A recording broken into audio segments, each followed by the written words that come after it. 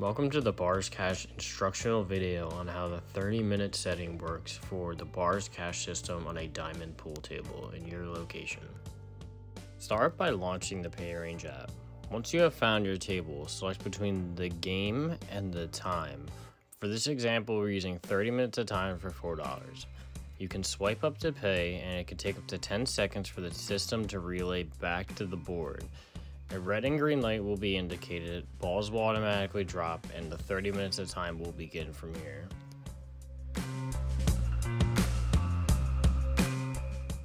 Here you see the lights are indicated and the balls are rolling through for the 30 minutes of time. Here's a close-up of the 30-minute time lights. When the 30 minutes of time has ended, the red and green light will go out, the solenoid will close, and balls will no longer roll through.